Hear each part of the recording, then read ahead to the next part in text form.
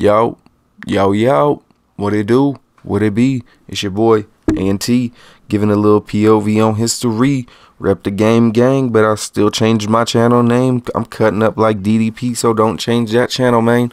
Nah, I'm playing. I changed my name, though, in case y'all didn't notice. Or you're just new here.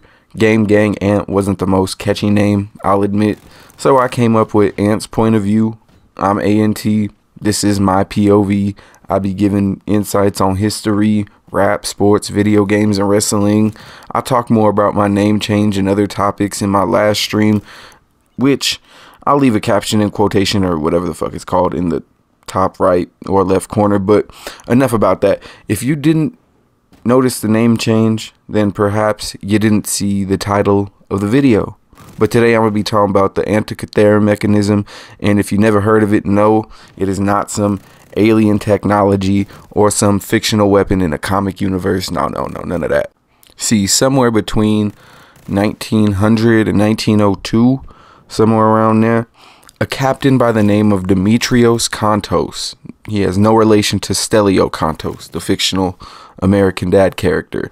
Demetrios Kontos and a crew of sponge divers discovered a shipwreck off the coast of a small Greek island named Antikythera. Now, during the excavation of this shipwreck, they found Greek sculptures, pottery, jewelry, and currency dating all the way back to 50, 60 AD, somewhere around that era. Not 1960, 50, not 17, not 18, none of that. Just 50, 60 AD. That shit was almost 2,000 years old. Now, one thing that they found that was different from the rest of everything else was this large wooden box that had 3 separate pieces of a strange device that was covered in rocks and corrosion and rust. And as soon as they pulled it out of the wreckage and out of the water, it started to disintegrate because of the oxidation. So they really had to be careful moving it because they really had no idea with what they were dealing with.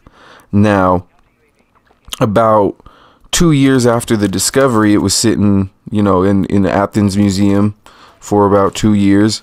And an archaeologist by the name of Valerio Stace, or Stice, I'm sure I'm butchering it, I apologize, but he found a piece of one of the fragments had a gear embedded in the rock.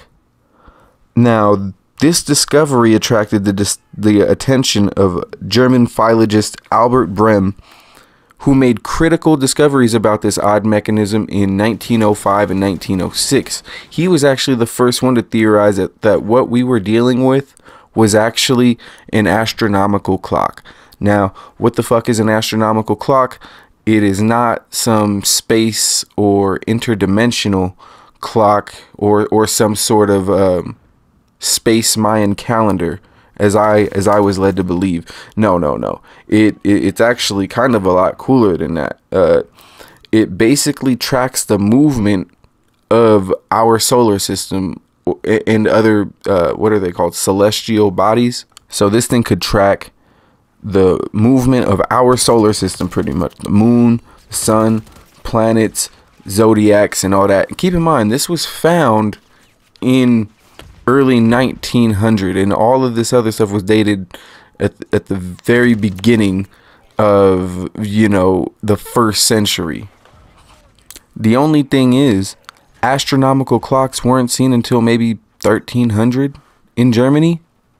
So either this thing was from a later shipwreck, maybe, that just so happened to get mixed in with all these other ancient artifacts. I mean, it could have been just a fake, or the ancient Greeks had access to a technology that was lost for over 1,000 years. Everything else on the shipwreck was genuine, though. It was straight, it was real, it was confirmed, and the boat that the mechanism was found on was just really, it was a simple merchant ship, and it got caught up in an ancient storm, if you will. But see, if this was a merchant ship and they were rolling around the seas with the world's first, GPS. Why haven't we found more of these devices?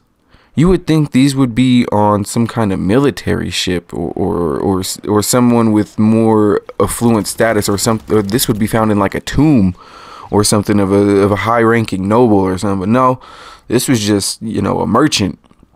And the fact that this thing could literally be 1,000 years before its time, and we've only found one, it's incredible. I mean, the odds of it at this point are really 1 in a million, because, or even higher than that.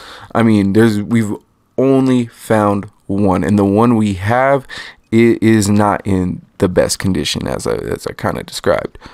But archaeologists in the 1950s were able to determine that this strange device not only was from the same era as the rest of the shipwreck, but the gear embedded in the fragments was actually a part of it.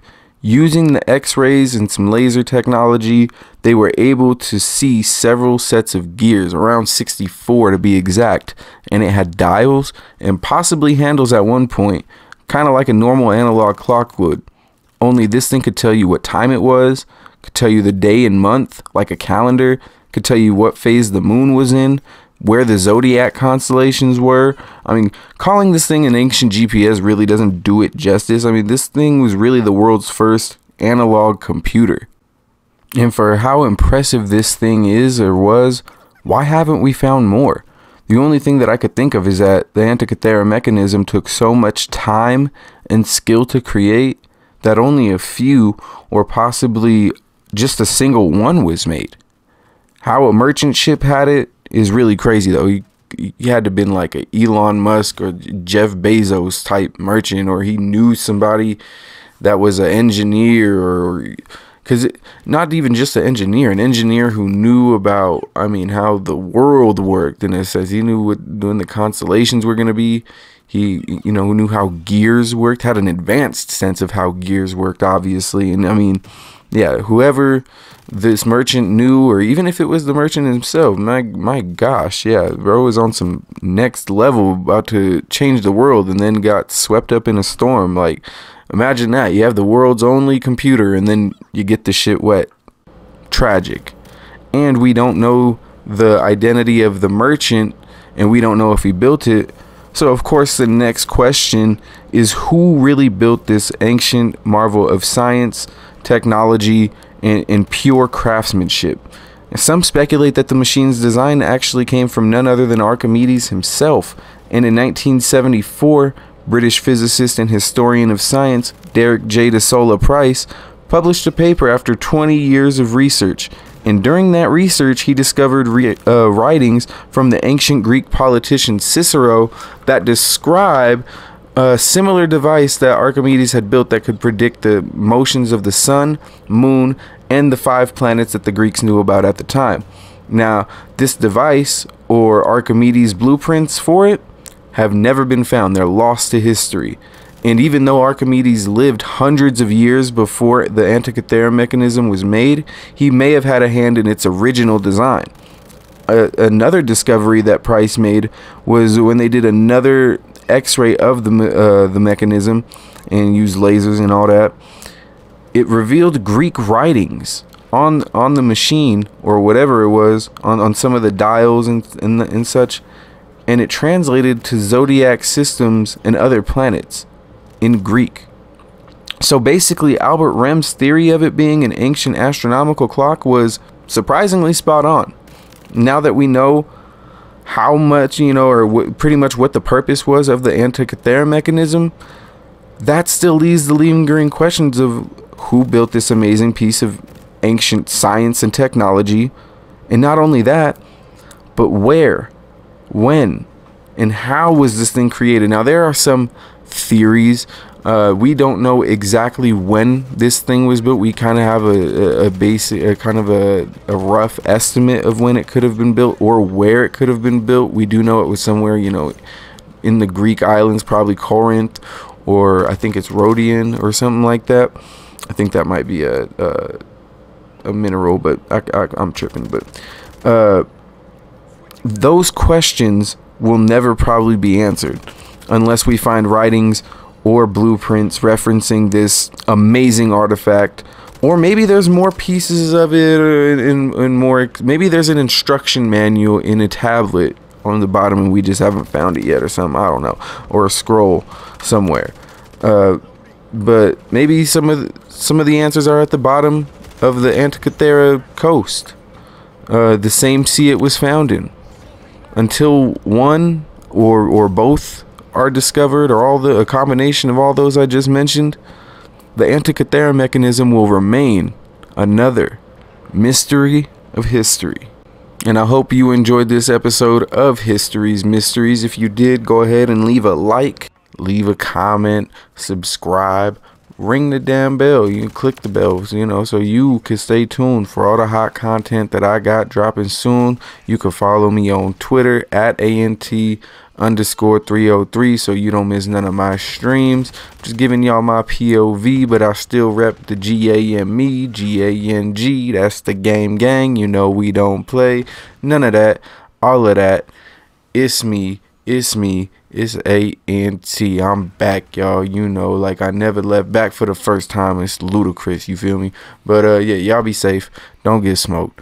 I'm out. Peace.